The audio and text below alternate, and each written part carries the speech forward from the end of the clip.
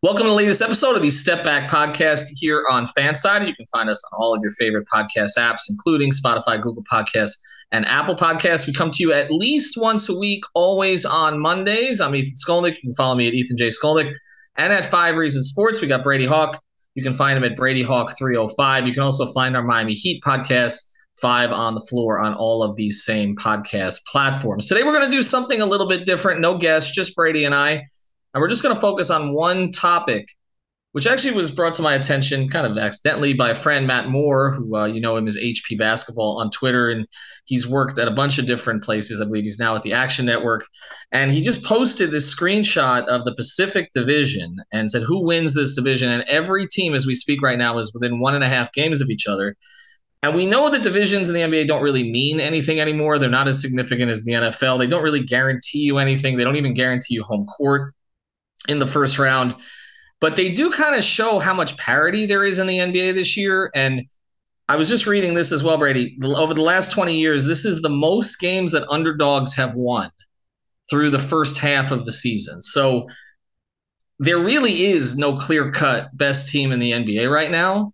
There's not even like a clear-cut best team in 5 of the 6 divisions. So we're going to go through all of the divisions. There's one division that's a bit of an outlier right now, and we will play with that one and maybe go through who might finish second in that division. But this is just for sort of educational purposes only. We're not saying that the NBA should put a greater emphasis on divisions or anything like that, but it does kind of show you again how there really is no team in the NBA that has established itself as a clear favorite at this stage. And again, it's week to week thing. So we're going to start in the Atlantic, which right now is one of the better divisions in the NBA. They got 4 teams over 500. I don't know that everybody thought there would be 4.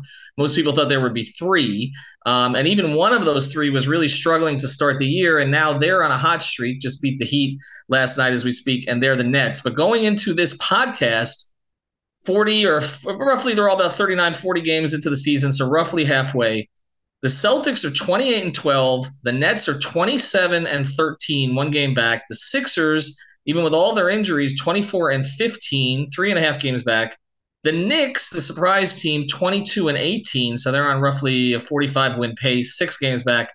And then the Raptors, who I would have picked them 3rd or 4th prior to the year, they're in last place, 11 games back, and maybe in a position where they may sell off assets. They're 17-23. So let's just start at the top of this division here. If I was to say to you right now, the Celtics, I guess by a hair, have won the division through the first half of the season. Who finishes the season with the top record? I think a lot of these are going to be close. I would think I would still lean Celtics right now, even though I feel like you just mentioned the Nets are 1 game back from them. Then you see the way that they're trending. Like they are just really figuring things out. At the time we're recording, Kevin Durant just got hurt last night in Miami. So I know that still could change some things, I guess, record-wise and how things look, I guess, moving forward. But generally, I still trust the Celtics most. I feel like in terms of what they could do on both ends, even though going back to the Nets, because we were at the Heat Nets game, and the one thing that stuck out more than anything, we know what the Nets are offensively, but I feel like they're just an underrated defensive team just because how lengthy they are and the things they can do in that manner. And just throw teams off, and matchup wise, they could play with so many different elements that makes them so intriguing. But the 2 best teams in the East right now are in the Atlantic division. So it's like, it really is a toss up. I think the Celtics definitely, I think, are going to end up in a higher seed in the regular season. But you mentioned it. The fact that the Raptors are the only team under 500 in this division is wild, considering the fact I think we would both agree that they would at least be at 500 at the halfway mark. Like if there was a team that would be in that range, you would think the Raptors would, just because they always kind of figure that out in the regular season and just have an identity. Obviously that hasn't been the case so far this season, but it's definitely, this is a good, I think a lot of these divisions are good examples, but this is a good example of what we're seeing in terms of parity, because it really could be a toss up. It could be those top 2 teams, the 76ers, if they get healthy, could get on a run. So it's really a toss-up in that way, but I do lean Celtics. I'm going to go with Celtics first, and we're going to look back at these at the end of the season and see where we end up. I think the Celtics do win this division. I think that inconsistency will come to the Nets again. I, like you, was impressed by their length, their depth, their versatility at this stage, which I don't think is something they had the past couple of seasons, and obviously Durant and Kyrie are playing at a high level. As we say that, we'll probably find out something's wrong with Kevin Durant on his MRI, because you and I have this jinx where anytime we talk about somebody within 3 hours of the podcast posting, it becomes obsolete. So hopefully that's not the case for KD and for us. But I would expect that the Celtics win this division. I think the more interesting race is going to be for second. Because I do think that as Philadelphia gets healthier, Maxey gets into the fold, if they can keep Embiid on the court, I like the Nets' depth better than Philadelphia's right now. But they're both kind of dysfunctional in different ways with the off the court stuff, and they share a lot of that in common. Obviously, James Harden's played for both recently. That tends to lead to it. But and as has Ben Simmons. But I'm gonna lean Celtics, Nets, Sixers just as it is now to end the season. I think the one thing that may flip is if the Raptors don't sell off. I wouldn't be stunned if they get past the Knicks for fourth. That would be the one thing I would look at. I still think they have better talent than the Knicks. It's just that everybody's been out at one time or another, and they haven't been able to get any rhythm. But for right now, I'm going to say I'll give the Raptors at least a 50% chance, even though right now they're 5 games back to get past the Knicks. All right, let's look at the Central Division here, and this is one I don't think anybody thought would be this close at this stage, even with the injury to Middleton early, because they kind of got past that. They're playing pretty well, but now they're struggling some. The Bucks are 4-6 in their last 10.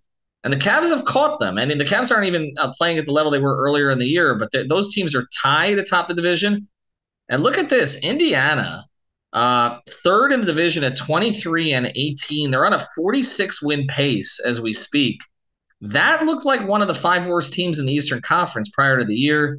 They're still ahead of the Bulls, even though the Bulls have been rolling lately. The Bulls have won 7 out of 10 themselves. Then, of course, the Pistons we all expected to be in tank mode this year. The Bucks and the Cavs. I think we're both going to agree that the Bucks are going to win that division. But is it going to be close? I think it could be. I think it comes down to, and this is going to be the case for anything we talk about, but it comes down to health, like the fact of what is the number that Chris Middleton plays in the regular season. Kind of the role players around Giannis, how are they kind of standing around him at that point at the end of the regular season. But the Cavs are playing really good basketball right now. And as I've talked about a lot, it's funny how we're comparing the two in this division, because the Cavs have almost like molded their play style to the Bucks in a lot of ways. Obviously, it's different because the Bucks' top player is Giannis, who's more of an interior threat. Donovan Mitchell, more of a guard, perimeter threat. But defensively, they've basically said we're going to do the exact same thing the Bucks have been doing with basically having a rim protector, just kind of sit around the rim in that drop coverage and kind of not want a bunch of rim attempts, and having kind of a lengthy, versatile 4 that's going to guard the perimeter, weak side help the entire time.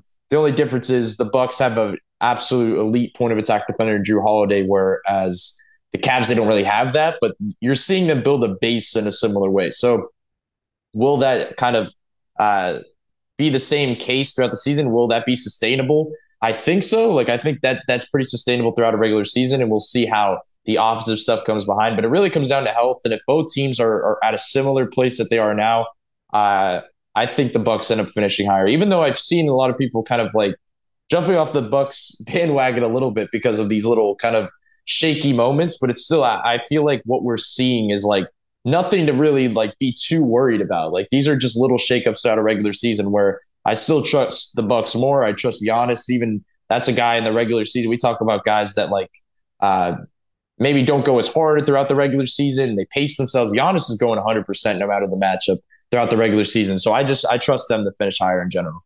Yeah, I'm going to take them as well. One thing to look at here, though, one thing I would say is in the Cavs' favor. The Cavs have played really well inside the division, and you do end up with more division games typically in the second half of the season. The NBA structures it that way some. They're 7-3 inside the division. The Bucks are 4-3. But the one number that's actually been a great number for the Cavs this year, but is not really sustainable. They're 6-0 in overtime this year. Cleveland is. They went through a stretch where they were losing a lot of those close games, but now they've won some of those close games, which is the sign of a team's growth. And it is important as you go into the playoffs, but I think some of those turn the other direction.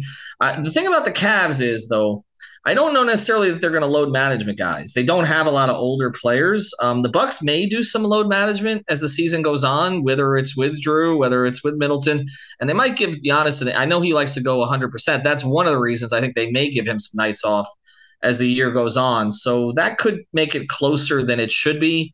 But I just think the Bucks are better. I think the Bucks are better. I think they win that division. I think again, we go down a bit. The more interesting race is for 3. Because Chicago was projected to finish, even though I think you and I acknowledged Chicago's holes before the year, but I think we thought they'd finish ahead of the Pacers. But now the Bulls are playing extraordinarily well, but the Pacers haven't really let up. And it doesn't appear that the Pacers are going to make a trade to gut this thing. It seems like Rick Carlisle wants to kind of push through with Miles Turner and Buddy Hield. The Pacers still have a significant lead for the 3 spot there. Who would you take? I think I would lean Pacers, and I feel like we're just taking the teams that are higher up right now every time. But I just like the trends that we've seen from the Pacers in general. I think I trust their young guys more because, like you said, we could see, to your point about Cavs and Bucks, like we could see some Bulls guys sit out and miss games. Like I just trust the Pacers guys to actually play, and they're playing a really unique style in terms of having kind of guards that are kind of passive in a way where they're getting into the paint. You have Buddy Hield, who's kind of your shooter. You have more of your young perimeter guys. Then you have Miles Turner kind of holding it down on the defensive end. I just like their roster right now. And like you said, that's kind of thing. We've seen kind of fun young rosters that just don't pan out or they'll just fall apart in the second half of the season. But it doesn't seem like they're going in that direction. As you said, it seems like they're going to keep these kind of core players intact. And if they do, I don't know. It doesn't seem like the Bulls, even though they're kind of winning games, it doesn't feel like they're all figured out yet, where it feels like they're heading toward a spot where they go on another losing streak, where things start to fall apart again. And then all of a sudden you're hearing more rumors about the locker room issues and stuff. So I just trust the Pacers more, I guess, to kind of finish, I guess, around maybe that 8 range to try to just make a late push in the plan. I think when we look at the divisions, one of the reasons it may matter a little bit more than usual because as executives try to get a handle on where their teams are, the division teams are the most familiar to them. And I think if you're Chicago's management and you're like, okay, we're still trailing Indiana, a team that was not supposed to be in this position this year, it may be the kind of thing that encourages you to go the other direction, honestly. So I feel like the Bulls' recent hot streak has put off. You and I talked I think on 5 on the Floor about, which teams might sell off. And the Bulls were one of those teams we were talking about as a possible sell-off team that the Heat could kind of jump on some of their players. But that this recent Bulls streak may have less than that. And again, they're a big market team. They don't want to sell off usually. Big market teams don't want to do that and kind of break it down totally to the beginning. Particularly in that market where some of the other teams have been struggling as well. But I'll say that I think the Bulls, I think they give it like 2 or 3 weeks here to see where it is. If they're still trailing Indiana, I wouldn't be surprised if they're sellers before the deadline. So that would be the only reason I would go with Indiana over them. Otherwise, I think the Bulls still have more material than Indiana does. I like the way Indiana's trending. I feel like the Bulls should finish ahead of them as long as they don't sell off. All right, let's go to the weak link. Let's go to the weak link for Miami's sake. If only divisions mattered more, right? Because the Heat have owned this division for a long time. But this one is awful. The Heat are 21-20, below all reasonable expectations after finishing first in the East last year. They are trending better. You and I have talked about that. Even Eric Spoelstra talked about that yesterday, that he likes where they're going. Oladipo has rounded into shape and has become a factor. They finally cleared out the Dwayne Dedmon dead weight out of the rotation. And, they are positioned to potentially make a trade once we get past January 15th. And we're going to talk about some of those players next week that have become available for trades. It's going to be one of our major topics. But they're still leading the division. They're a game and a half up on Atlanta, which is all over the place. And they are 3.5 up on Washington. Orlando has maybe been sort of the most promising of the tanking teams. We've discussed this, but they're still, going the other direction. They're on a 30-win pace. They're 15-25. And then the Hornets have been awful. They're on a 22-win pace. We're basically talking Miami and Atlanta, right? So Do you give the Hawks a chance to chase down Miami? I mean, Miami's not going to sell off, so we know that. So it's only a game and a half difference right now. Yeah, I'll say there's a chance, but I honestly feel like, and maybe this is because we cover the team so often, but I think the Heat pretty much can wrap this division up as they head into kind of the second half of the season. I've talked a lot about after Heat wins where I'm not moved by certain wins, where I just say like this trend is not going in the right direction. Either the defense has been falling off the map or the offense in the half court has been problematic. Uh, they've had a really good road trip that they went 3-2 on, and they followed it up with the Nets game at home where they lose at the very end. But it was very good trends in that game where it makes you feel better about where they're kind of going in general. The health is kind of the biggest question because Tyler and Bam both got a little banged up in that game. But I think they're heading at least in the right direction where they're kind of finding out their identity. I think Victor Oladipo, his kind of resurgence has been big for my confidence, I guess, in this roster as it stands, because I think we can both agree that we're going to be talking about different players on this Heat roster as we head past February, or we should be talking about different players because this team needs to make a certain move by some point. And if they do that, I think they can for sure wrap up this division. As you said, like this is, we're going to go over some of these Western Conference divisions, and it's like there's some divisions that are just packed, like with just a bunch of teams packed in that could really win the division.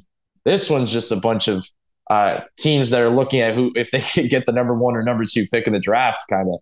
So it is between the Heat and Hawks. I think the Hawks are kind of a mess.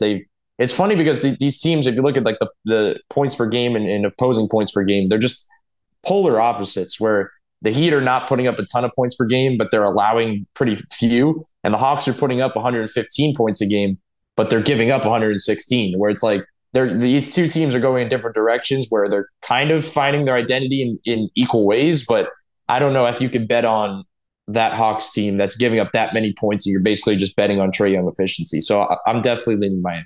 All right, so let's go to the Western Conference now. I am as well. I mean, maybe it's again familiarity with the organization, but I can't see them finishing behind Atlanta this year. I just can't. I mean, you look at the conference record. The Heat have actually played better against the West than the East. The Heat are 8-12, and they do have a bunch. Their schedule the rest of the year is difficult. That's the one thing. The strength of schedule, most of the metrics have the Heat as a top 3 hardest schedule the rest of the year, so that is a little concerning. They haven't played particularly well at home.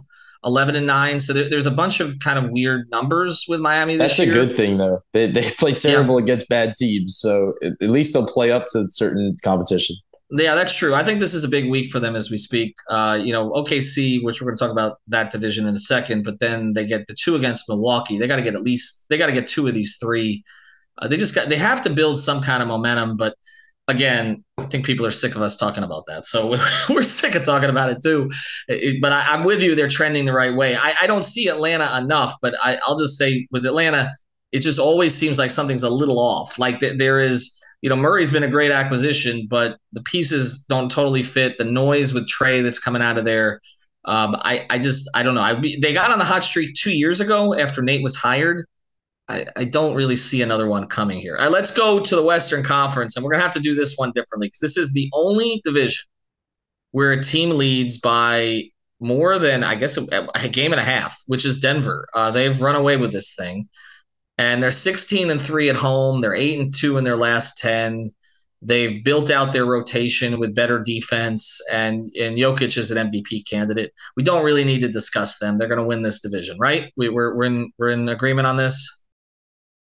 Yeah, for sure. We're just looking at who's getting second in this division. All right, so let's look at second because that's more interesting. Because that now you got 2 through 5 are separated by 1.5 games, and a couple of these teams should not be in this mix. Okay, Minnesota currently, I guess, is the co-leader with Portland, but then Utah is only a game back, and OKC is only a game and a half back. And those are 2 teams we thought would be tank-type teams this year. They along with the Pelicans, those 3 teams own all the draft picks in the NBA for the next 6 years. And yet those teams, I mean, Utah slipped a bit of late. They're 3-7 in their last 10. Portland 3-7 in their last 10. OKC's playing pretty well, though. They won 6 out of their last 10. I mean, Minnesota has to be the best of these teams to justify the trade they made. Will they be? Honestly, I don't think so, to be honest. I they're definitely going in different directions right now because I do think this is between Portland and Minnesota. I feel like the Thunder are going to tail off. I think we know the direction Utah's going in right now after the kind of fast start. But recently, the Timberwolves they've won 4 in a row.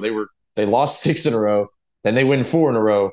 So they're going in a little bit of a positive direction. While the Blazers, after they kind of got out to a fast start as well, they're 3-7 in their last 10 and lost 3 in a row. So as much as I say that, I still trust the Blazers more. Like I just don't really trust what we've seen from the Timberwolves. I think that they're just so inconsistent in a way you don't know what you're getting play style wise on a regular basis. I think a lot of their top scorers are too inconsistent offensively to really kind of pinpoint a run here. Like it's just really tough. Where at least the Blazers have a decent structure. I've enjoyed the play of their role players. I think they've figured out certain things.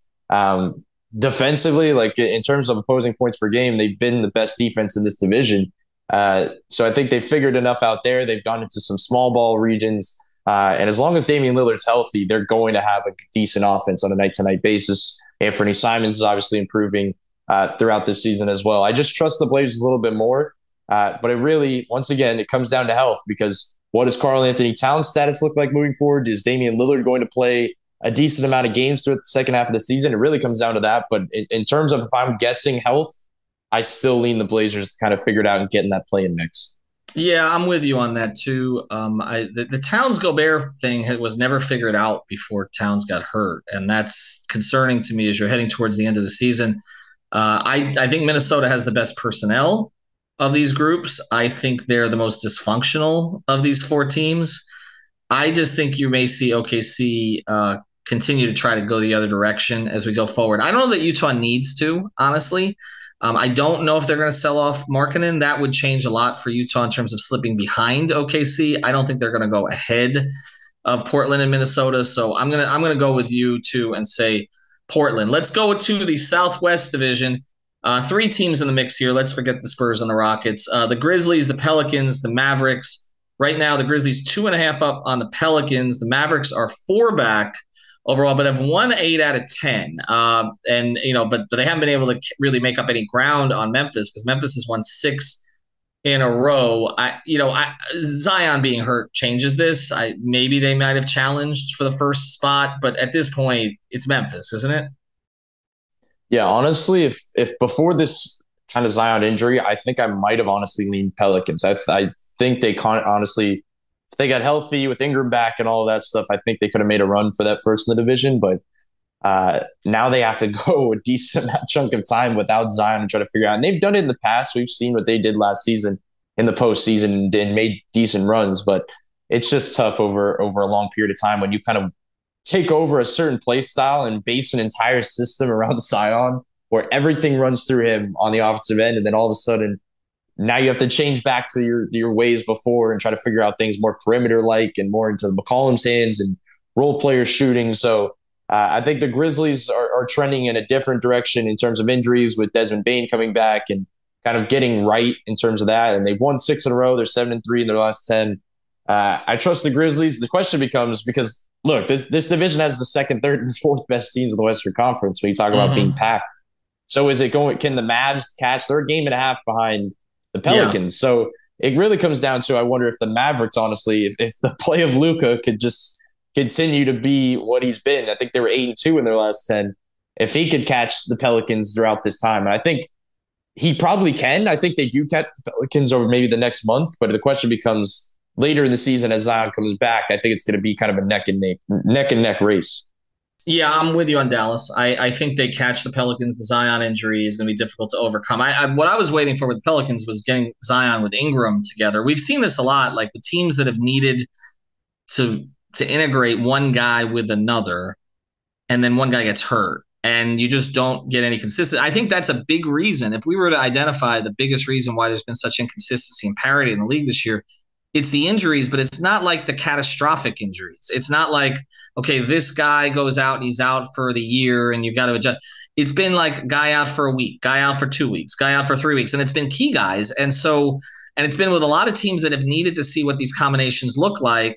And you never really get to see it. Again, we've seen this in Miami, right? It's like every time you feel like you got one guy back, well, there's 6 more guys on the injury report. And so until you're going to get that, and we're going to talk about that in the Pacific because this is the biggest example of that in the Pacific Division right now. But that's kind of what we're looking at. I just think when you have Luka, I expect them to finish second in the division. I think I don't like the rest of their team at all, but he's that good, and so I just think that we're gonna see them in the second spot. All right, let's look at the West because this is what inspired this. What a mess.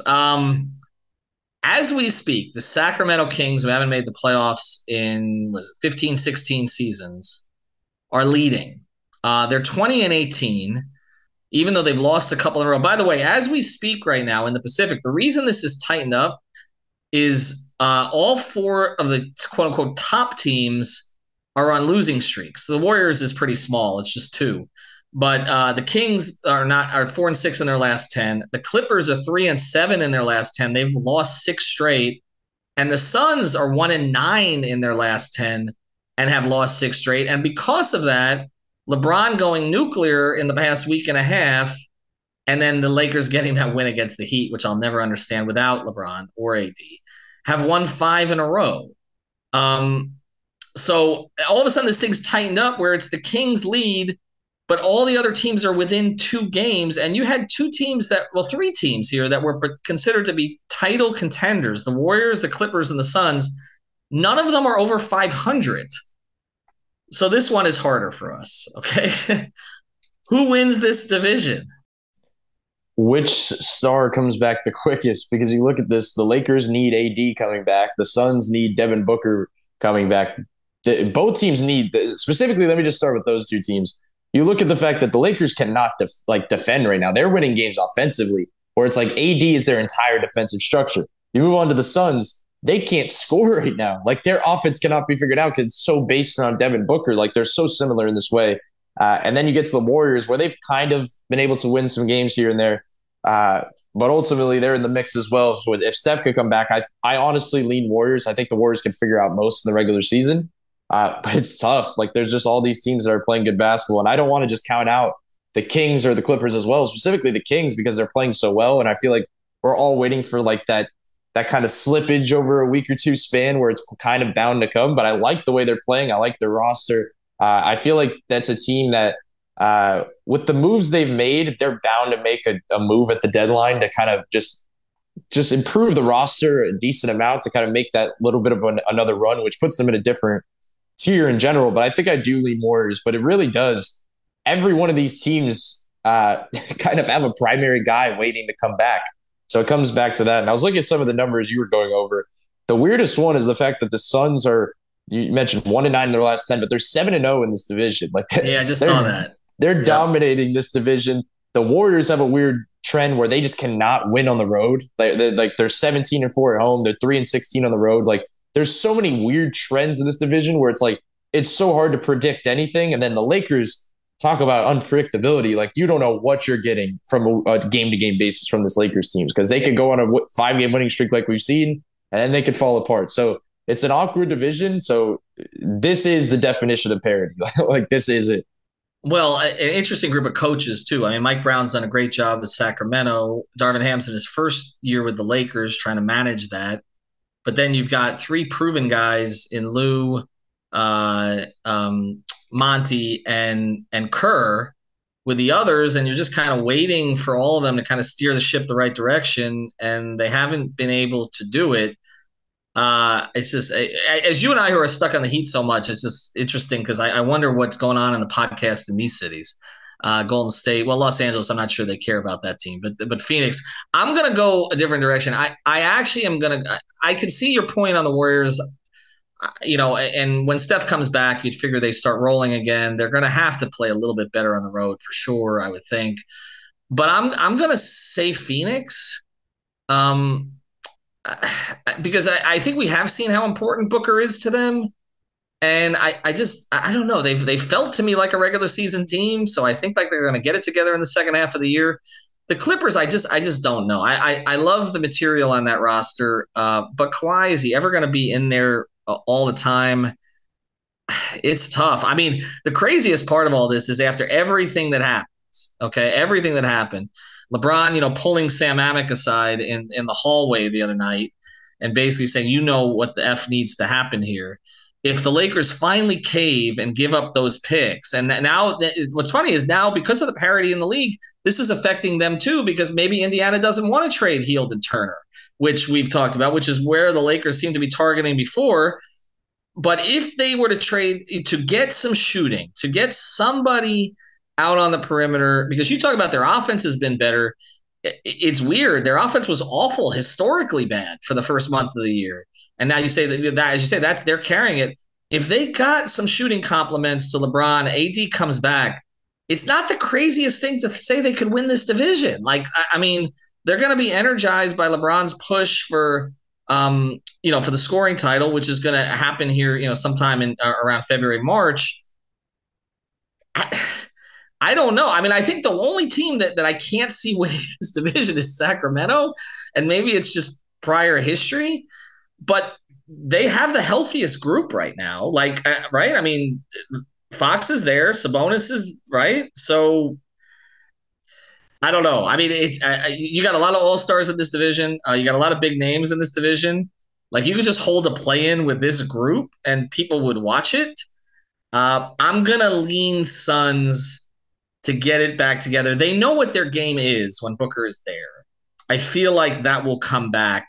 The Warriors, yes, when Steph comes back, to me, they would be next. But I don't know. Something's been off with that bench and that young group the whole season. And they're taxed. I mean, they can't spend any more money. Like, I don't think. I mean, they're so far in the luxury tax. I don't think they're going to get it. I wouldn't be surprised if the Suns make a move. They just got a new owner. And I think he maybe wanted to make a splash show. He's different from Sarver. He does have the means to do something. So I'm going to lean Suns over Warriors. I wouldn't be stunned if it's the Clippers. I wouldn't be just stunned if it's LeBron. I would be a little bit stunned if it's the Kings, but with all due respect to our friend Mark Jones, but right now they're lighting the lamp. They do lead. So halfway through the season, usually if the Kings start well, usually by now it tapers. It doesn't seem like it's tapered at this point. So I don't know. Who would be your second choice? Is it the Suns? I mean, I could see your point, but I just don't trust what I've seen, to be honest. They'd probably be around third.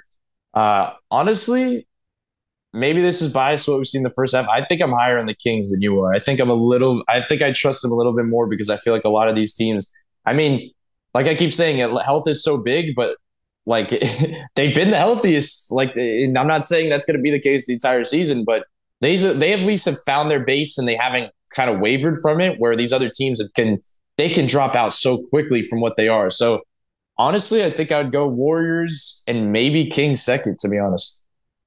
Well, we'll see what happens. But all we know is if we're going to have 1 year where they should have made the divisions matter more, it's this year. Because can you imagine the races that we'd be looking at for these teams all within a game or 2 games of each other, and kind of the way that they would be jockeying for position at the trade deadline?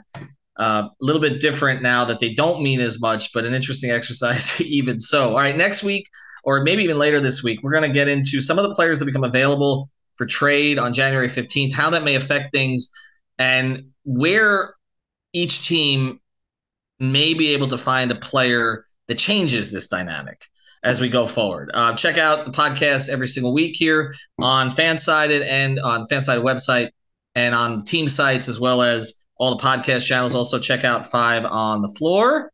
Have a good day, everybody.